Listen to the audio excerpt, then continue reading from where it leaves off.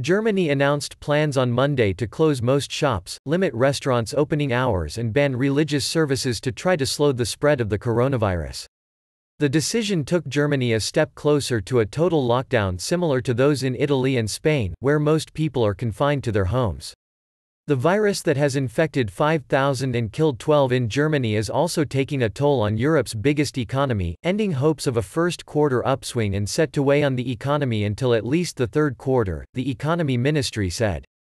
Under guidelines agreed by the federal government and state governments, bars, clubs, theaters, zoos and brothels must close. Gatherings in churches, mosques or other religious establishments, or in sport or social clubs must also cease.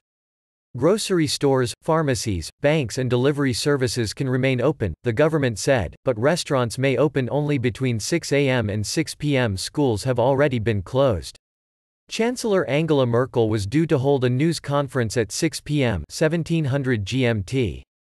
The Economy Ministry warned that even in a best-case scenario, where the severed supply chains that link Germany's export-dependent economy to the world are quickly repaired, stabilization would come in the third quarter at the earliest. But with disruption being felt across the economy, it is not certain that will happen, even with the help of aid programs unveiled by federal and state leaders.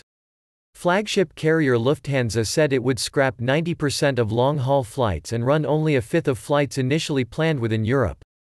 Holiday operator TUI said it would scrap most operations and apply for state aid after demand fell. The federal government has advised citizens against non-essential trips abroad. Lufthansa is planning further flights to repatriate thousands of stranded Germans.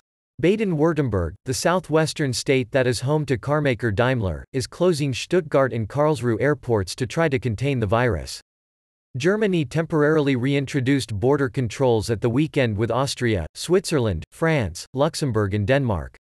Borders are normally open in the European Union's Schengen passport-free travel zone. The federal government has also loosened insolvency rules that risked forcing companies into declaring bankruptcy while they waited for state aid to arrive. Bavaria, the wealthy southern state where some of Germany's biggest companies are based, including carmaker BMW and engineering giant Siemens, has launched a €10 billion $11.13 billion fund to let the regional government buy stakes in struggling companies. The situation is very serious and changing daily, unfortunately not for the better, said Bavarian Premier Markus Söder. We will not abandon anyone.